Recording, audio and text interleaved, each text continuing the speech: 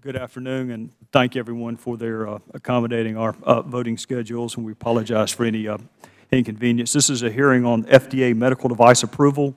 Is there a better way?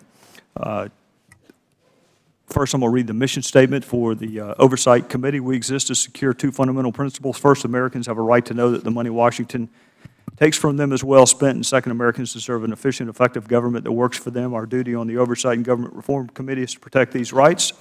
Our solemn responsibility is to hold government accountable to taxpayers because taxpayers have a right to know what they get from their government. We will work tirelessly in partnership with citizen watchdogs to deliver the facts to the American people and bring genuine reform to the federal bureaucracy. This is the mission of the Oversight and Government Reform Committee.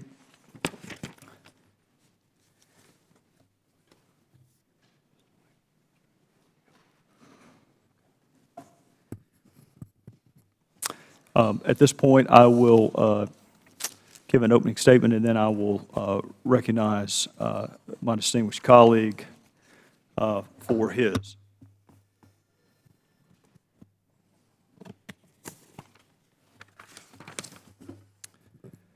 I want to start by acknowledging what everyone knows, which is the FDA performs a necessary and vital function in our country. Doctors, patients, nurses, healthcare professionals, and businesses rely on their work every day, whether it's a doctor utilizing a medical device to save the life of a patient or a business introducing the latest innovation to the market.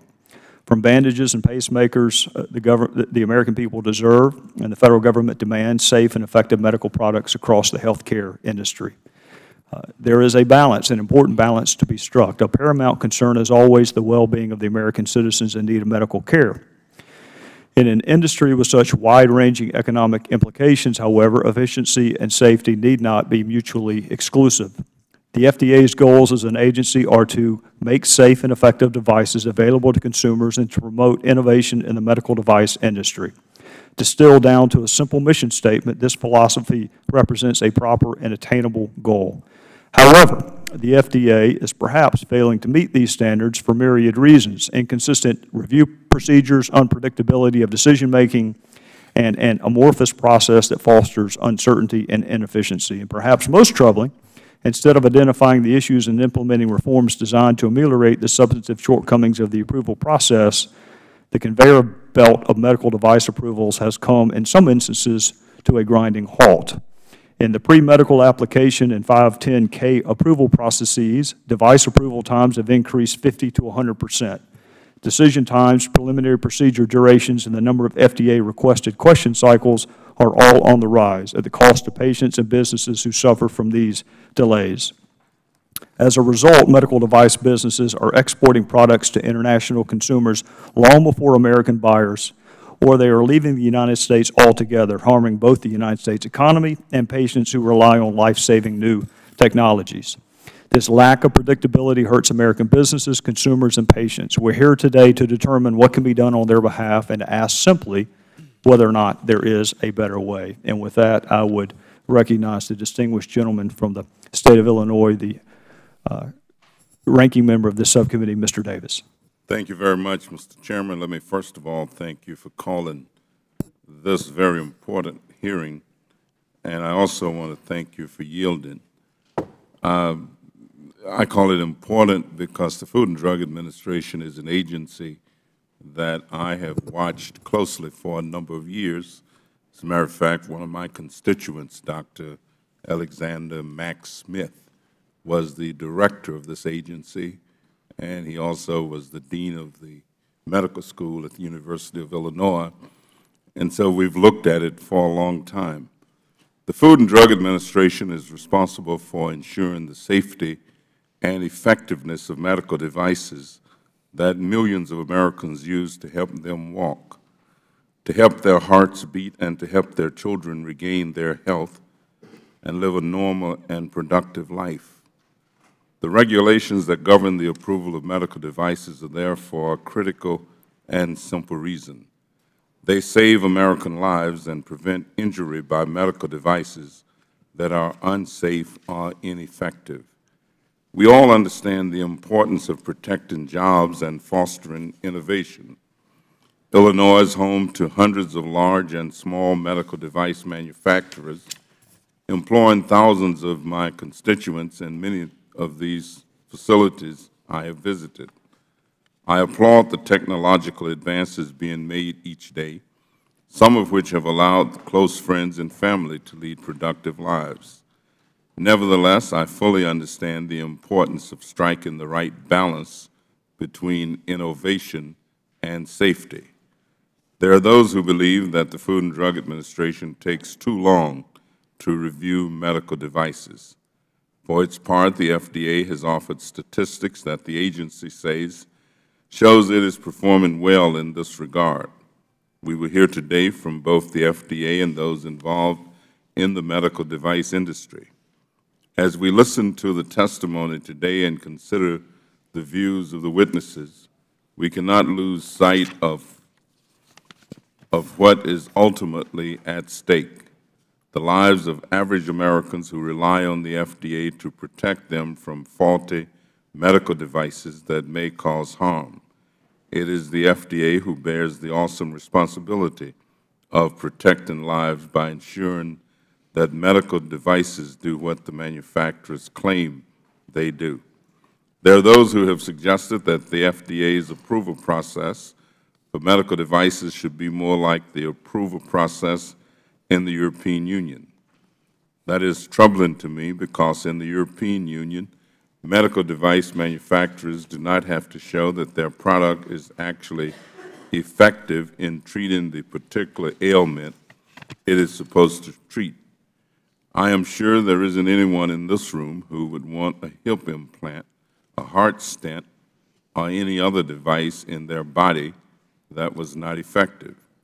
In the past 5 months, at least 15 recalls of medical devices were announced. These recalls involve such products as glucose test strips, catheters, an insulin delivery system, and an implantable infusion pump. Last year, there were over 2,500 recalls of medical devices. One of the most widely covered devices recalled last year involved hip implants that had already been used in 93,000 patients before they were recalled by the company. There is no greater responsibility that our government has than to protect the health and lives of its citizens. That is a responsibility that Congress has bestowed on the FDA, and so I thank our witnesses for being here today, look forward to their testimony, and again, thank you, Mr. Chairman, for calling this hearing, and I yield back. Thank you, Mr. Davis. Members may have 7 days to submit opening statements and extraneous material for the record. It is all of our pleasure, all members of the subcommittee, to welcome our colleague from the great state of Minnesota, Congressman Erik Paulsen, who represents the 3rd District. In addition to serving on Ways and Means, Mr. Paulsen chairs the Congressional Medical Device Caucus. Congressman Paulsen, committee welcomes you and recognizes you for 5 minutes. Well, thank you, Mr. Chairman, and members of the committee for the opportunity to appear before the committee. My name is Erik Paulsen. As you mentioned, I represent Minnesota's 3rd Congressional District, and I do serve as co-chair of the Medical Technology Caucus. And I'd like to share with you why I believe the medical technology industry, an American success story, one that routinely revolutionizes patient care and creates thousands of high-tech jobs, is at risk of drying up and moving overseas. Now, I can tell you that promoting made-in-America medical devices and encouraging innovation is near and dear to my heart. Across this country, there are 8,000 medical device firms employing 400,000 dedicated, hardworking, and innovative people. Currently, the United States is a world leader in this industry. Its supremacy is threatened not by cheap overseas labor or countries with more competitive tax structures, but by the bureaucracy within our own borders. Whether I'm meeting with medical innovators back home in Minnesota or across the country, I hear the same story. It's getting harder and harder to bring life-saving devices to the marketplace in the United States because of a lack of consistency, predictability, and transparency in the Food and Drug Administration's pre-market review processes. Device companies that deal regularly with the FDA cite many reasons for this inconsistency. One problem is that the FDA seems to be routinely proposing new endpoints midway through the review process. Now, of course, if scientific information calls a device into question, the FDA should request more information. But many of my constituency companies are reporting that the FDA reviewers make new arbitrary demands late in the product review process. And these inconsistencies are frustrating and costly for all innovators, but small companies in particular cannot keep up when the FDA continually moves the goalpost, which is causing some firms to go out of business.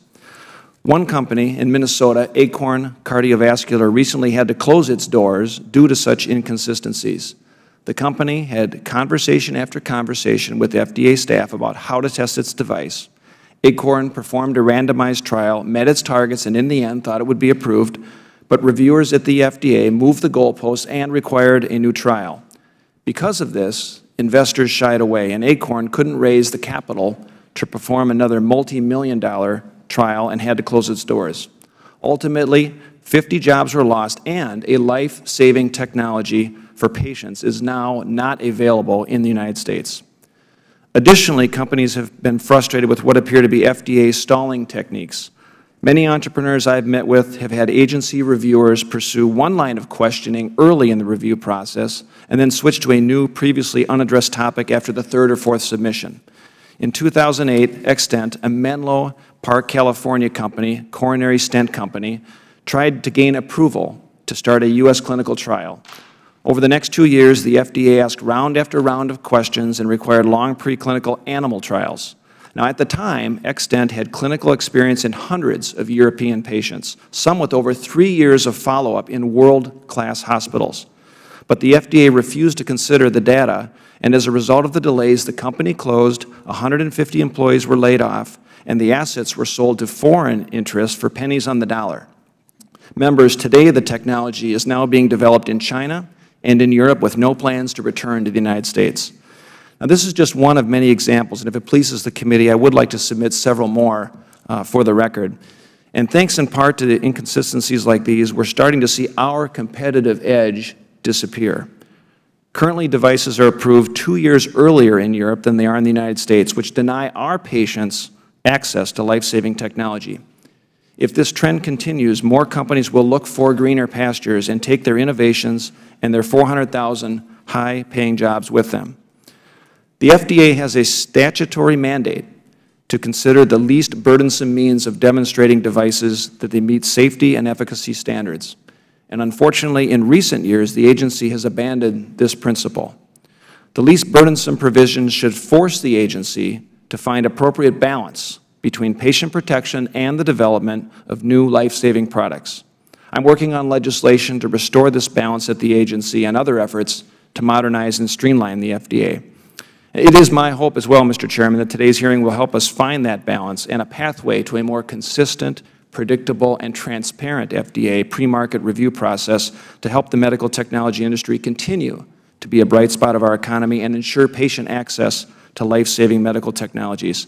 Thank you again for the opportunity to appear before the committee today, Mr. Chairman. On behalf of all of us, Congressman Paulsen, thank you for your testimony. Thank you for your insight. Thank you for your work in this area, and I look forward to reviewing your legislation forthwith. Thank you.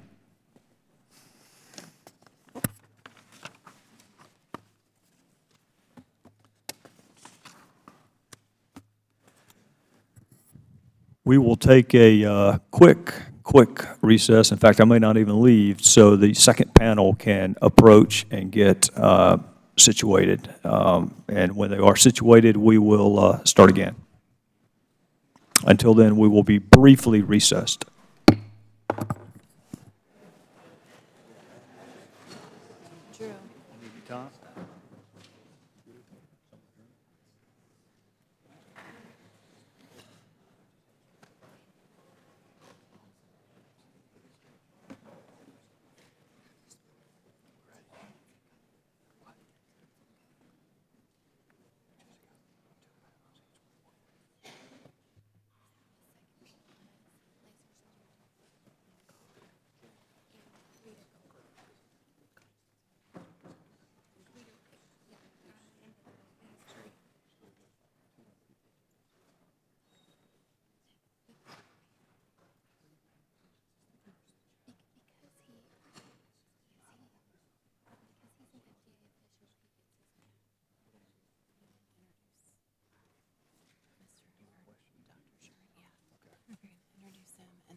swear him in, which is the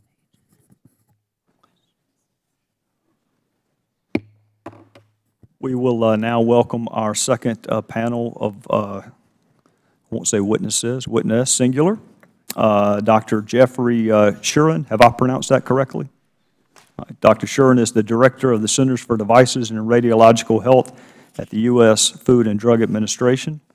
Pursuant to committee rules, all witnesses will be sworn in before they testify, so I would ask you to rise and lift your right hand and repeat after me. Do you solemnly swear or affirm that the testimony you are about to give will be the truth, the whole truth, and nothing but the truth?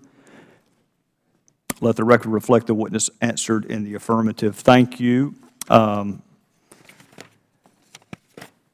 Dr. Shuren, we will recognize you at this point for your 5-minute opening statement. I'm sure you have done this before. If you have not, there are a series of lights that may help direct you, but if you have a point that you want to finish, even with the red light, feel free to finish your point.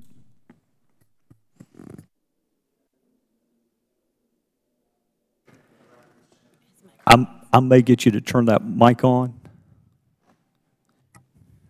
Mr. Chairman and members of the subcommittee, I'm Dr. Jeff Shuren, Director, Center for Devices and Radiological Health at the Food and Drug Administration. Thank you for the opportunity to testify today. Over the past decade, most indicators of medical device industry success have gone steadily upwards, with solid job growth, venture capital investment, and a positive trade balance. Although the medical device industry has weathered the recession better than most of our industries, including about 6% growth last year, the economic climate has had an adverse impact.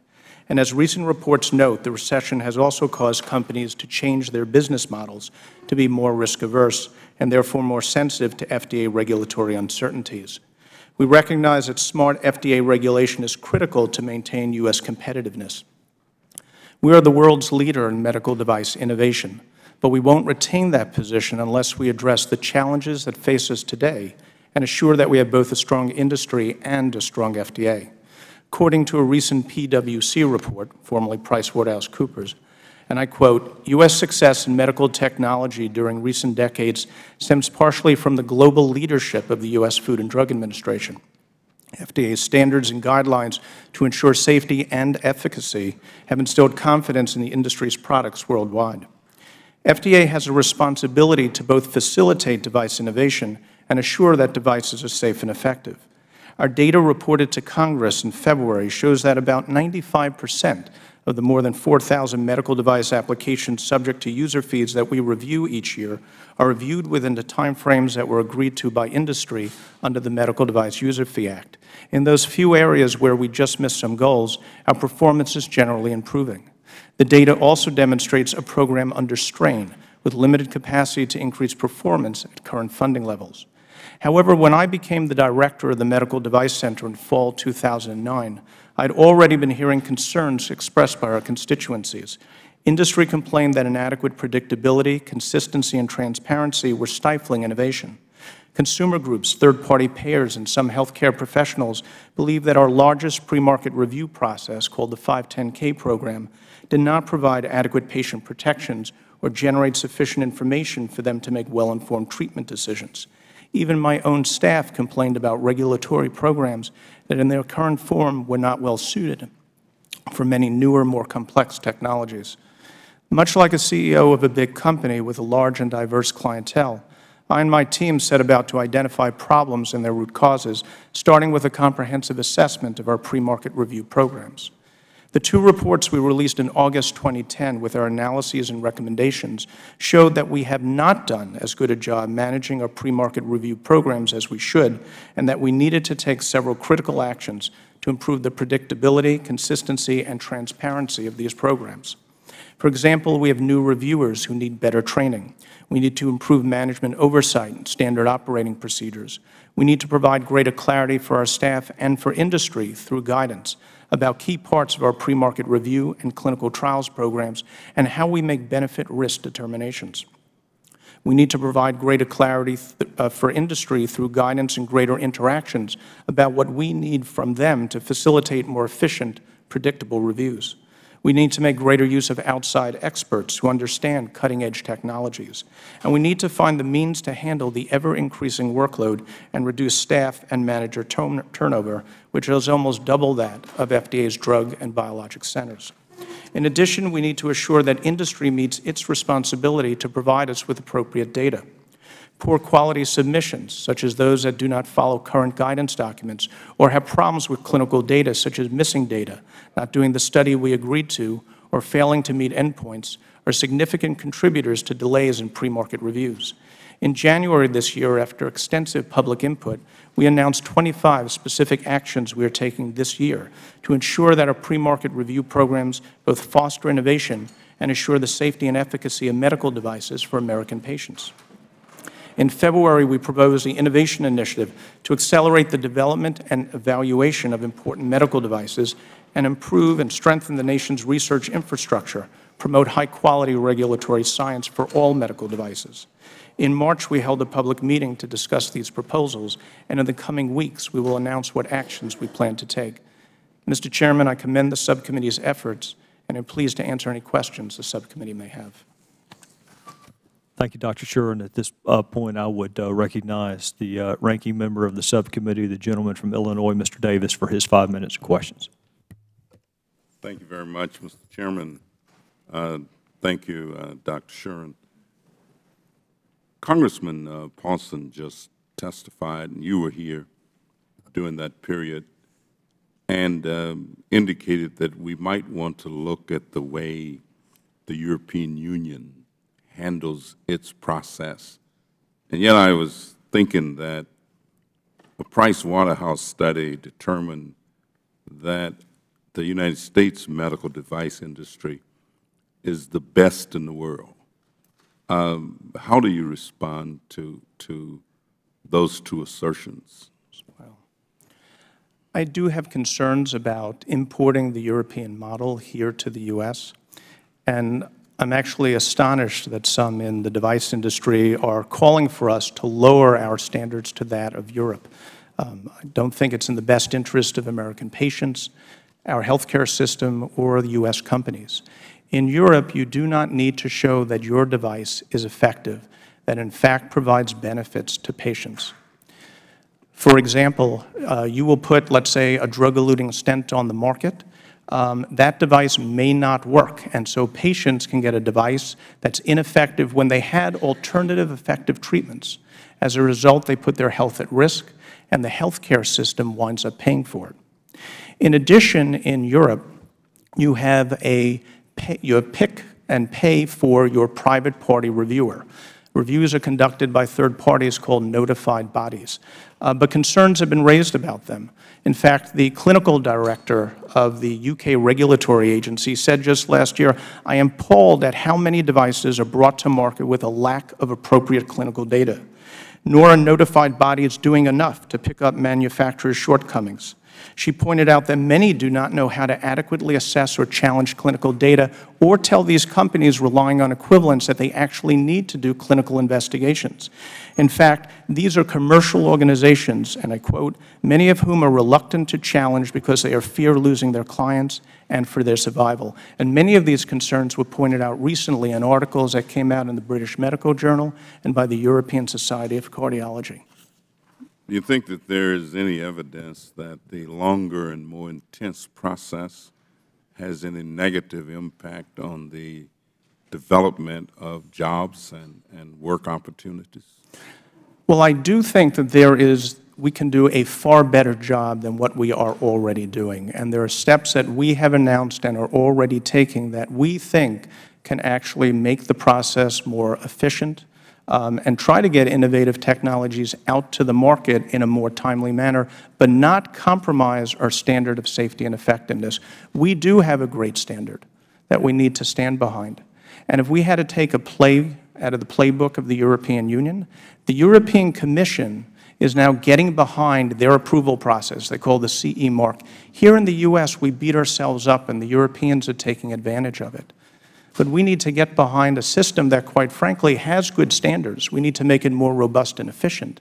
And if we can promote our system as the gold standard, we can actually promote greater competitiveness for the U.S. and for U.S. companies. I know that diabetes is a major health problem and issue in the country, and research is being done.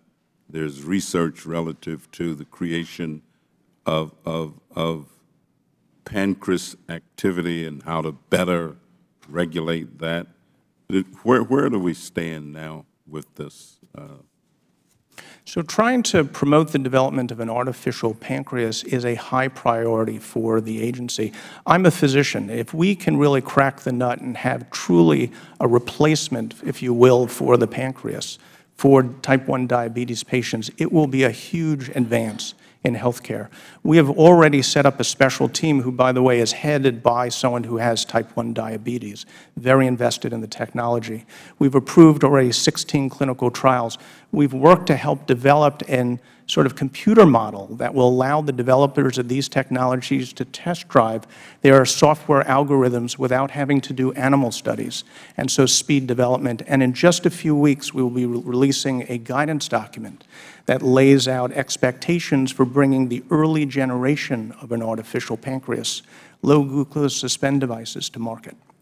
Thank you very much. I'm a big fan of research, and I think that we have made enormous gains. And so I wish you well with this one, and I yield back. Thank you, Mr. Davis. The Chair would now recognize the gentleman from Illinois, Mr. Walsh. Thank you, Mr. Chairman. And Ranking Member Davis from Illinois. Dr. Shuren, thank you for appearing before us today. Couple quick questions, and Congressman Paulsen alluded to this in his testimony, and it's probably fairly common with what most of us hear back home. The refrain is fairly similar. It's getting tougher and tougher, many of these constituents and companies say, to deal with the FDA. Delays, issues of transparency, issues of confusion have become real passionate concerns that have been voiced to many members of Congress. First quick broad question, do you hear similar concerns with some of the members in the industry? We do hear similar concerns. The second refrain that seems to be fairly common when I talk to my colleagues, because I hear this over and over back home, that it has become noticeably more difficult to work with and deal with the FDA in the last 2 to 3 years. Have you heard any sort of similar timeline concern as well? I've heard concerns regarding interactions from some in industry. You know, interestingly enough, PwC did a survey, and they had reported, their respondents reported that 39% that felt that interactions had actually gotten better between industry and the agency, and the rest of the people who responded were somewhat neutral. Can you clarify? Can you sort of broadly generalize, though, what the feedback you've gotten in the last 2 to 3 years? And I can't say in the last 2 to 3 years, since I've only been at the center, for a little over 1.5 years. So I kind of came in the middle of all of this. But the concerns in terms of interactions go along the following lines. First of all, they would like more interactions with us, and we agree. One of the challenges we have is that our requests for meetings before doing a clinical trial or submitting an application, we call them pre-submission meetings, has almost doubled in the past 5 years, but without the staff to actually make good on those commitments to have the meetings. We've heard, too, that there's a greater desire that when they get advice at a meeting, will the agency stand behind it?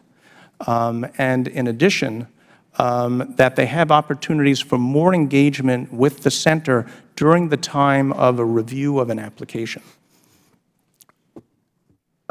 One of the big points we've heard is that from folks in the FDA is that one of the reasons for the delays in product approval of the last 2 to 3 years is the poor quality submissions that device manufacturers are sending to the FDA. Poor quality, incomplete submissions. Are those contributing issues to the delay in product approval? They are a contributing factor. We did an analysis of the letters we send to companies for 510K submissions. We call them additional information letters, and we looked at about 100 of them for 2010. And what we found is that for a little over 50% of the 510Ks we were receiving, we did have issues with poor quality. This would be that we put out a guidance document, a current guidance document, explain what our expectations were, and the company didn't follow it and also didn't justify why they didn't comply with the guidance, because they have flexibility, but they would have to then provide an alternative method. Or there was testing that they would conduct that was the same kind of testing you do for that kind of device. In some cases, a company even made that kind of device before, did that kind of testing, and now didn't do it, didn't submit it to us. No testing whatsoever. That's the kind of poor quality that we have seen. And it is a contributing factor, but it's not the only factor. Okay. Again, according to the FDA's own data, A1 requests rose from, I think, 38% in 2001 to 77% in 2010. Total review times have risen 45% since 2007. And maybe you're saying this, it just doesn't seem plausible that those declines in FDA performance can all be put at the laps of the manufacturers. How much of the problem is with the FDA itself in this sort of declining performance? Maybe in not being clear what it requires in a submission, or that requirements are constantly changing? How much of a factor are those issues? So first, just to clarify, our performance against the goals that we committed to meet with industry had actually overall improved over time, and we are meeting the goals for 510K. We're meeting one or close to meeting another goal for PMA, and that even over this time of MDUFA, we've seen improvement in our performance. However, there have been longer times overall from between our time and industry time, what we call total time. So the contributors, one is where we get submissions that they don't have the information they really should have and they know they should have. Now, in some cases, though, we do ask for things that we hadn't asked for before that are appropriate, and there are cases where we can do a better job communicating that beforehand. So one of the actions we're taking is to put out what we call a notice to industry letter, where we can quickly communicate if there's a change in expectations in the basis. I will tell you as well, to be frank, and that occurs about less than 10% of the time where we ask for additional, but we think appropriate. There are times, though, where when we went back on the analysis, where we found that we asked for additional information or we asked a question we shouldn't have asked. It's about less than 10% of the 510Ks, but that is concerning to us. And so we have already been starting to put in place changes into the program to address that, because we don't want to see that happen. Last quick question, Mr. Chairman, then I know I'm running out of time. This is a pendulum. We want to make sure we've got quality products, and we want to promote innovation. Do you see at all that the pendulum the last few years has swung too far in one direction and it's stifling innovation? I wouldn't exactly say the pendulum is swinging far one way versus the other. I think we've got multifactorial issues. Are you concerned about innovation right now? I do. I am concerned about innovation. I'm also concerned that we assure that the devices come on the market are safe and effective. What we ultimately want is, call it a pendulum or anything else, that the goalposts, if you will, aren't moving all that much, that we have a far more predictable program. Thank you, Mr. Chairman. I thank the gentleman from Illinois. The Chair would now recognize the gentleman from Tennessee, Dr. Desjarlais. Thank you, Mr. Chairman.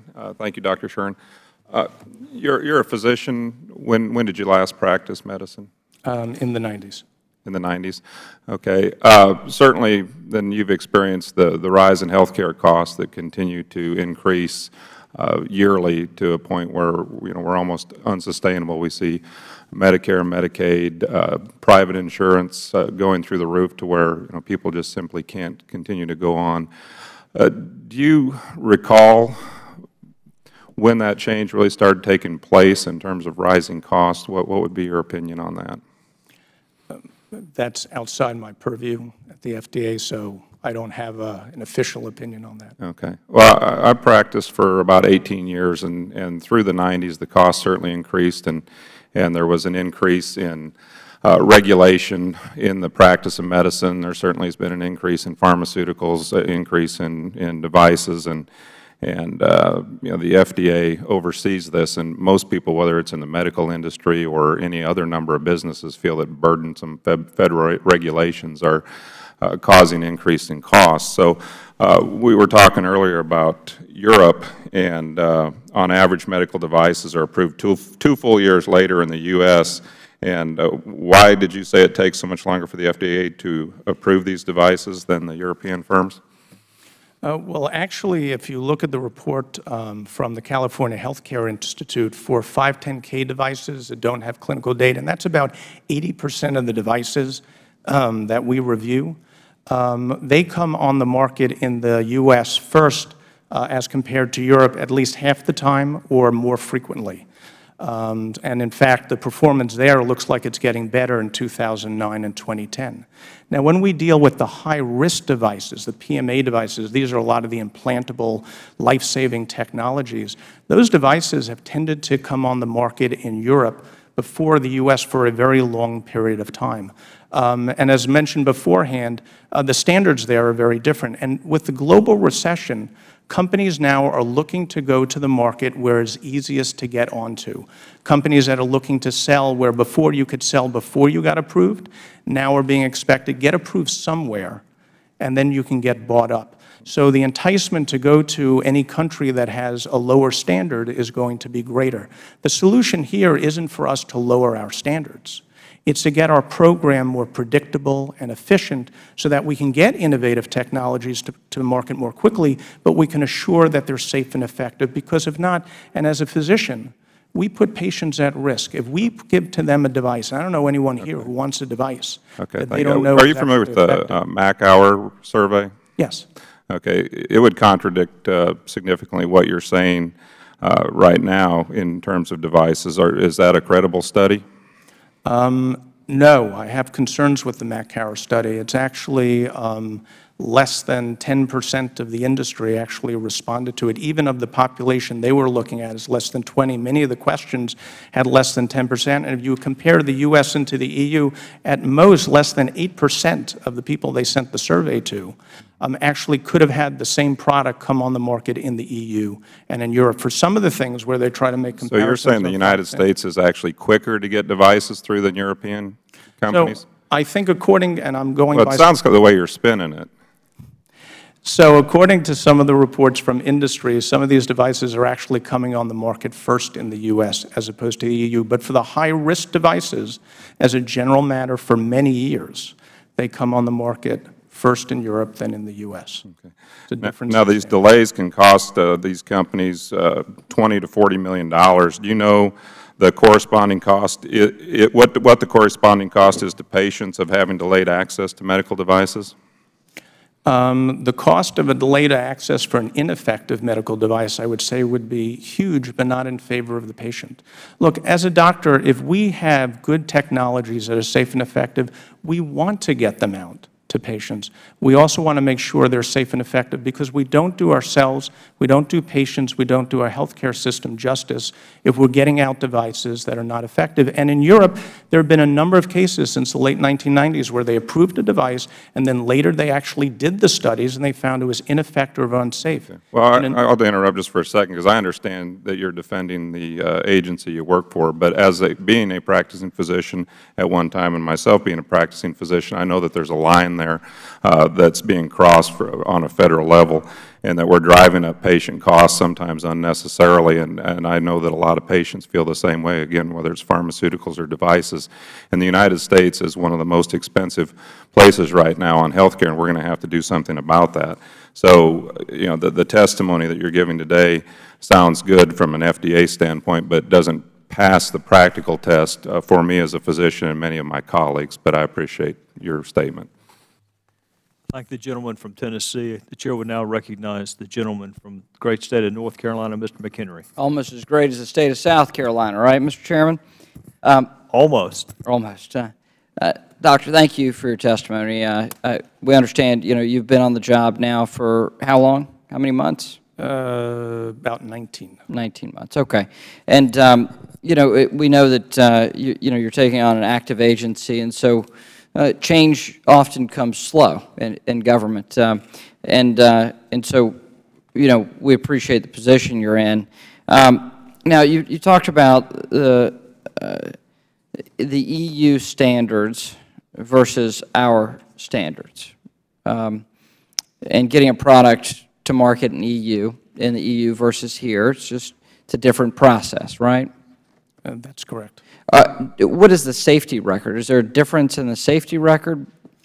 So one of the challenges with the EU is they do not have publicly available centralized database for that kind of information as you have here in the U.S. But we are aware of a number of cases of devices that got approved in Europe that subsequently were found to be ineffective or unsafe. A number of them were withdrawn from the market. A number Do you have any studies you could point to? Studies, no, but we have the cases. Okay. Then you know. Well, I will say for studies to my colleague here, you know, you had a problem with the statistical relevance of the Macauer study. You're saying it was only 10%, and you know, so you're saying that study is not statistically sound. In terms of the numbers that you look at. Okay, then I would question you're saying that the EU has a lower safety standard or a worse safety standard than the U.S. if there's not relevant data.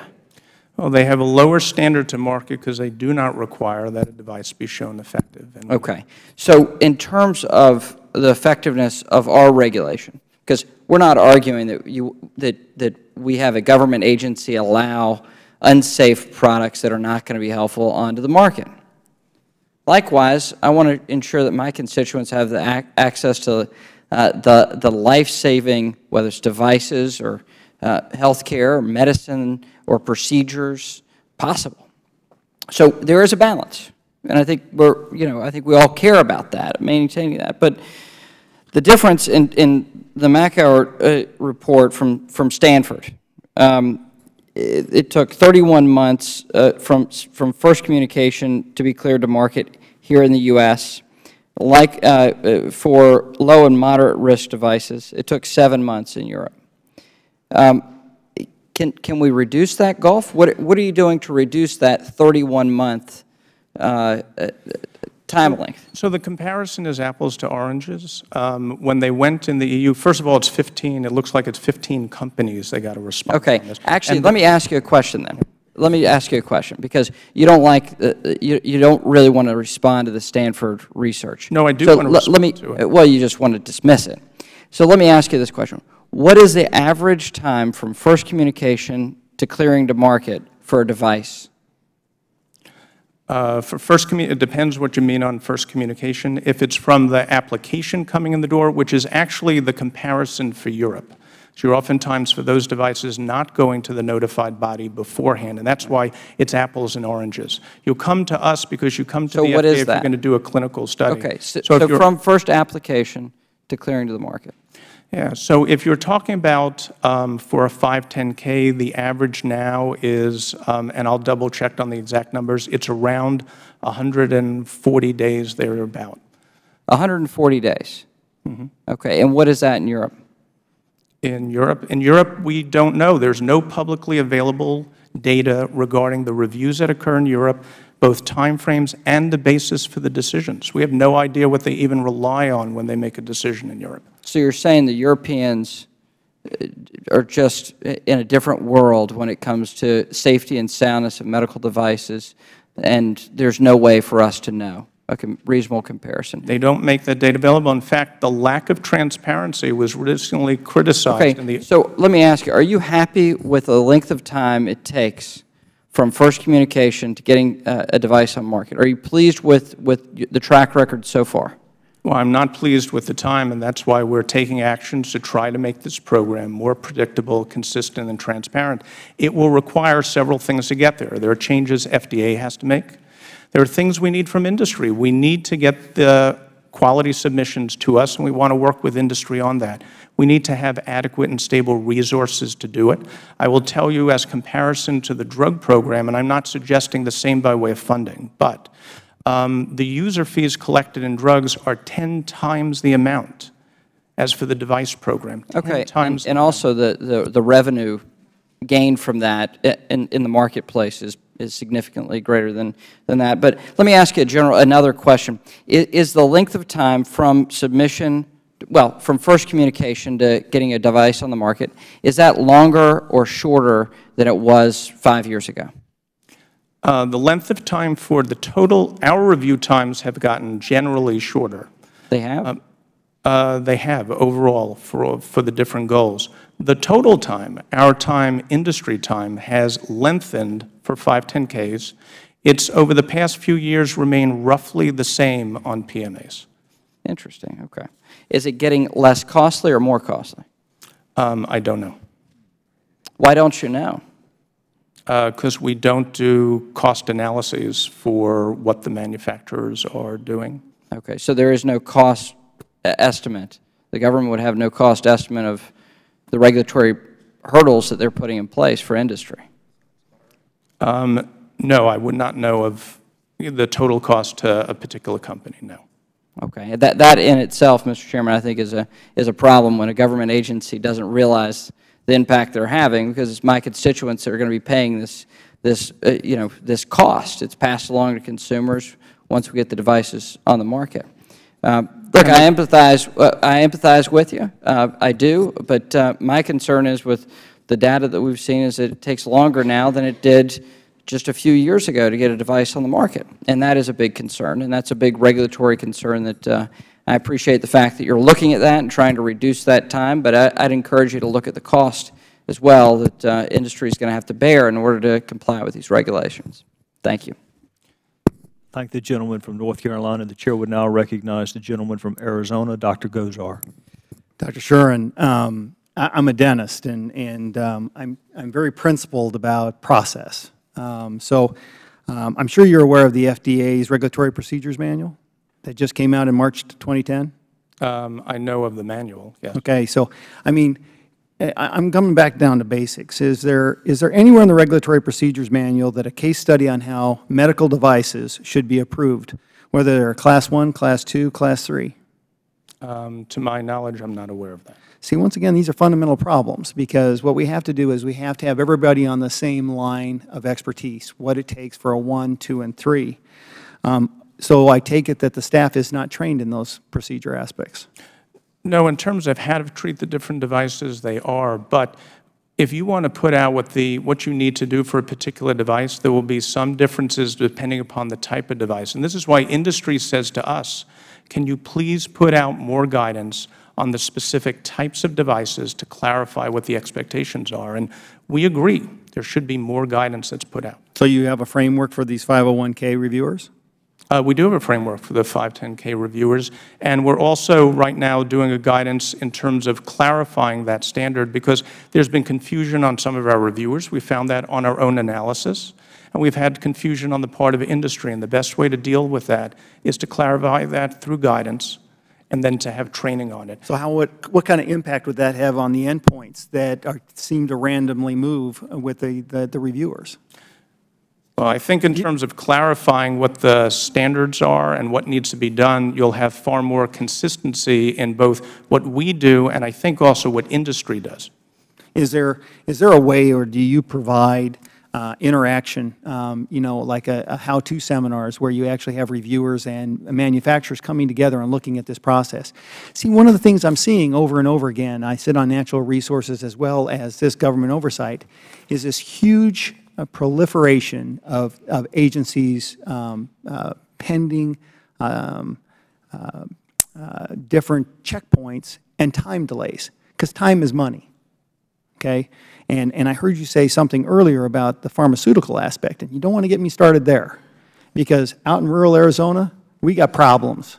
We can't even get medications properly for surgeries. We're actually rescheduling surgeries.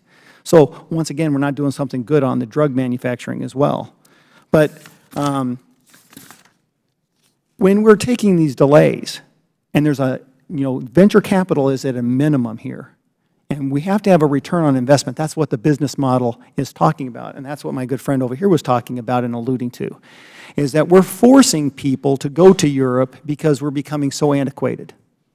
We're not trying to work with people. We're trying to stymie the process. Because what I see here is if you take statistics, you can juggle them any way you want to. It seems to me when the science is easy, you bring them here.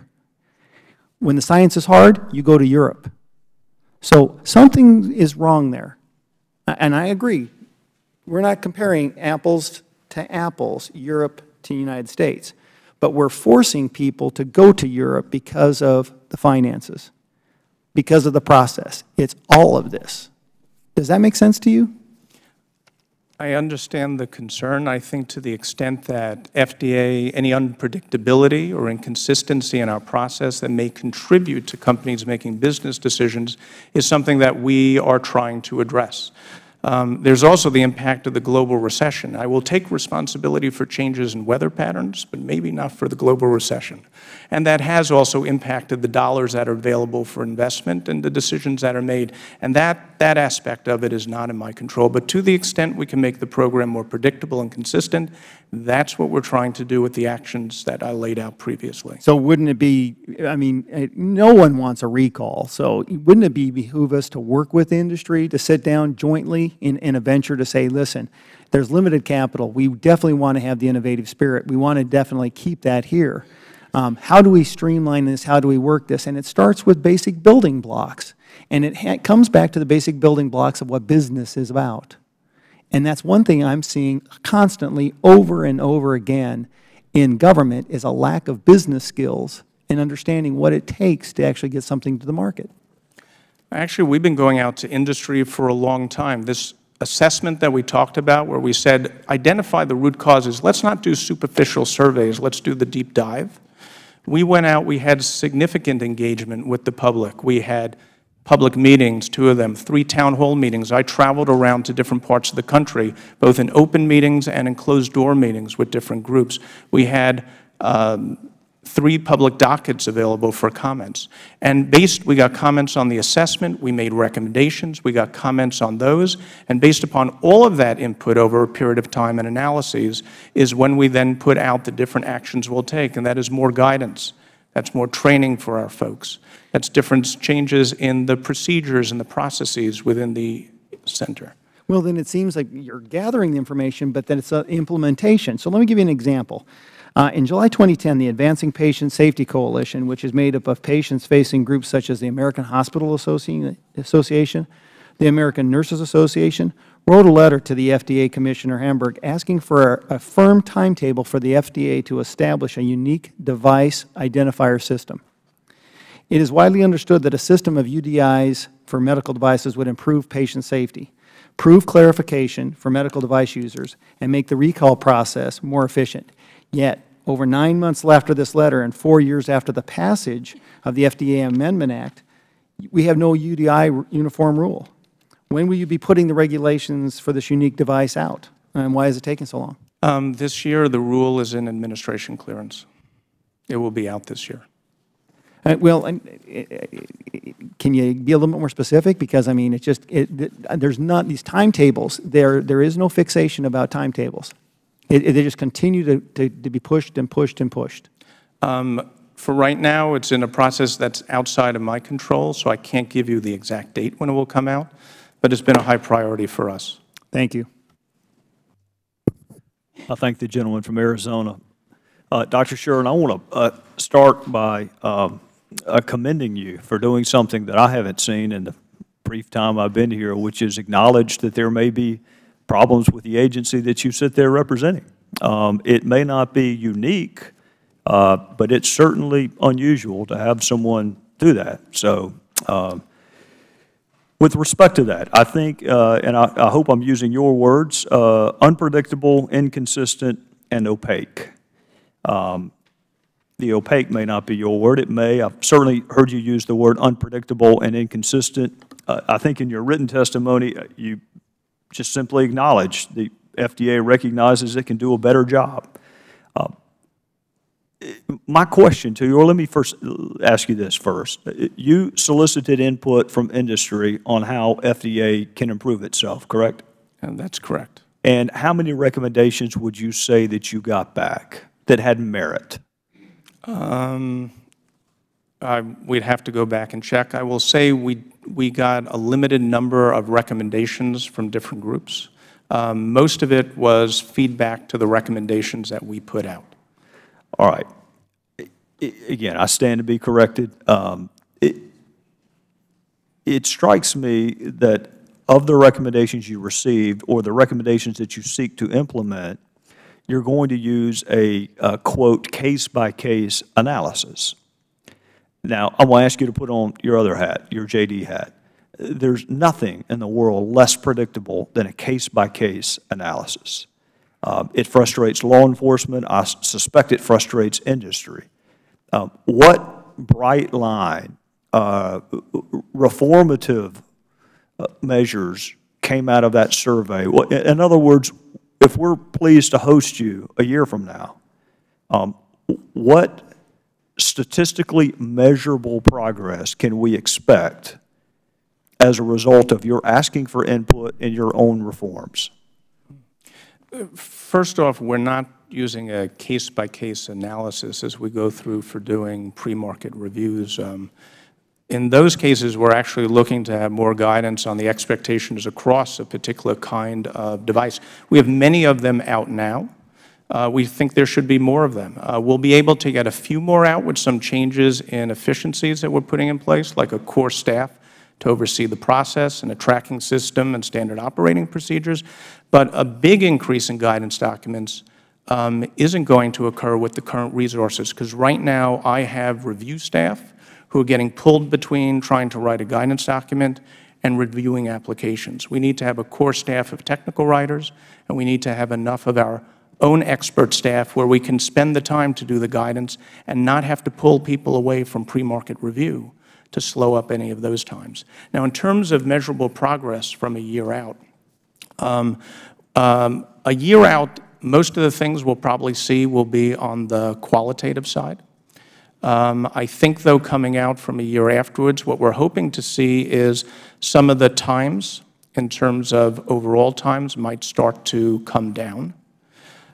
We will see, actually, if we go back and talk to people, you'll hear less concerns about asking for data if data was inappropriate, or asking for data with better for clarification for why. Qualitatively, I think greater success with our interactive review with manufacturers in terms of the engagements that we have. Some of the things to make this work, we need to be able to get out the policies and procedures for everyone to get on the same page if we're going to get maximum value out of this system. So I think in the coming year, we will see things start to turn around. We're going to see firmer implementation as we get a little bit beyond that and those policies are finalized. So you asked about challenges in doing things. When we put out guidance, we open that up for public comment. That's a good thing. We should get public comment. It also takes time. I got asked about the unique device identification rule coming out. That's rulemaking.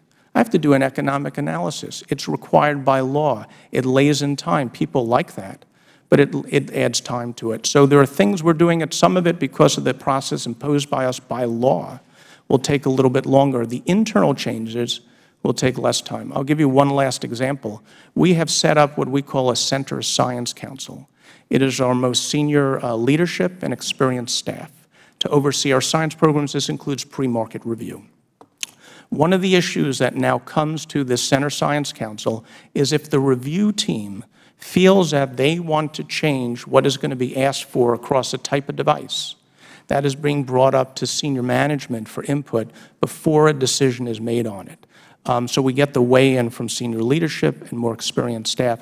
We've already had a case come up as a result, and that wound up changing the dialogue about what we're doing. Those kinds of changes are already going into place, and we're starting to see a difference. I think that will have ripple effects over the coming months. Well, Dr. Shuren, I'm sure that you can appreciate the concern that you've heard today from my colleagues, and your challenge is a large one, balancing innovation and safety. I don't minimize that. That is a challenge. My colleagues' challenge is to create an economic environment that is conducive with entrepreneurship and to create a regulatory and, in some instances, litigation scheme that doesn't bleed jobs to other countries. So I look forward to having you back and hearing about the progress that you made, and I would yield a couple of seconds to my colleague from Tennessee, because I promised I would, and I will, whatever time he consumes, I will give to my colleague from Illinois to balance it out. Dr. Desjardins.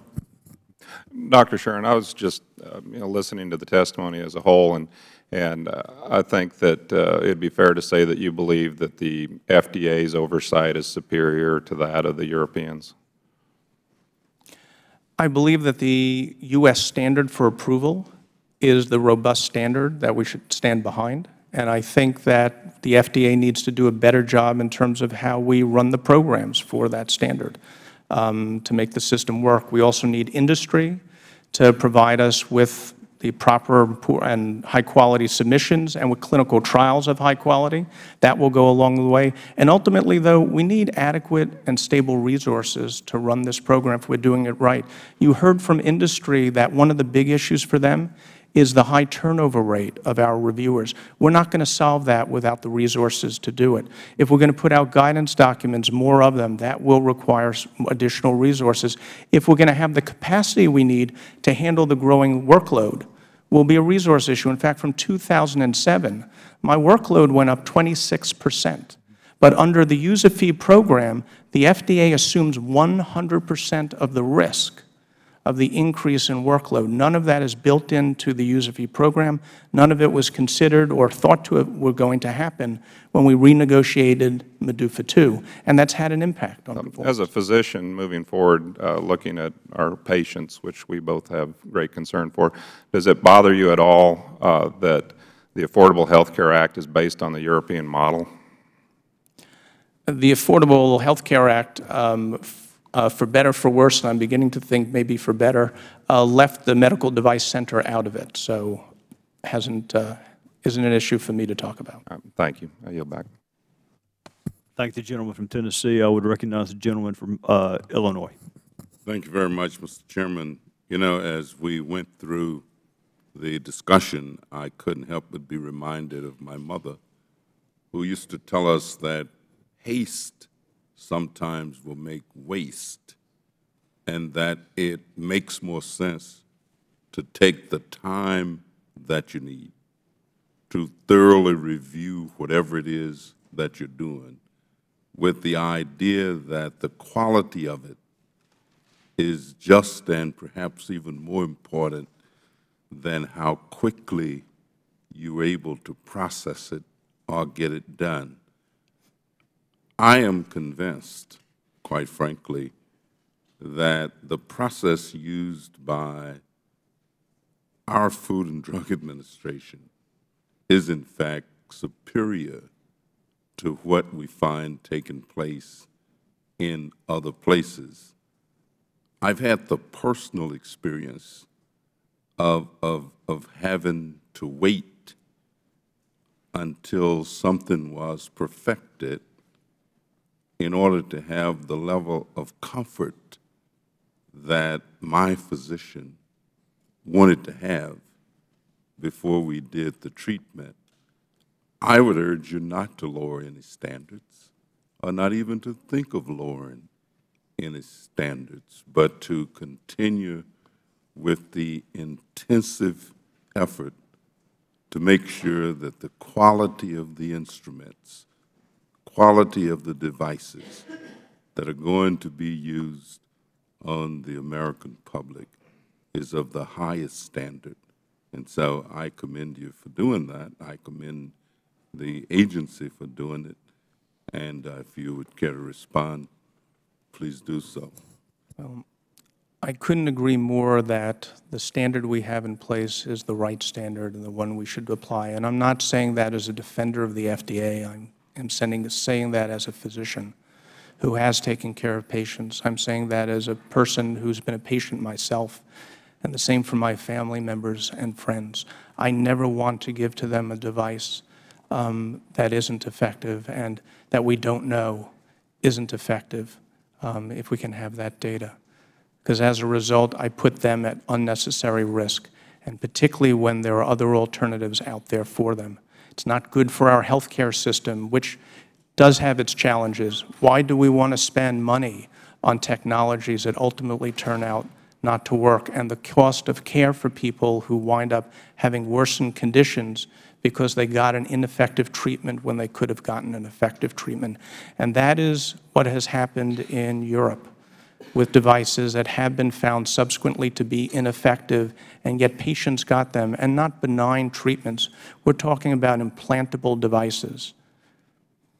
So at the end of the day, the U.S. system, I think, is the right system. We just need to get behind it, and we need to make sure that it's as predictable and efficient as it should be. Thank you, Mr. Chairman. Thank you very much. Thank the gentleman from Illinois. Dr. Shuren, we thank you. As you can tell, this issue transcends the typical partisanship that we see here. It's a very personal issue for all the members on both sides who, believe it or not, are real human beings, have children and parents and spouses, and I wish you luck as you balance innovation, safety, and time. It's a challenge, and I do look forward to checking back in with you in a reasonable period of time and see what progress you are making, and we wish you the best as you seek to lead the agency. Well, thank you, and we are very happy to come by, talk to you or the other members or staff at any time at your convenience. Thank you. We will take a brief recess to set up for the next panel, and if you have a second, some of us might like to come down and thank you. We'll be briefly recessed.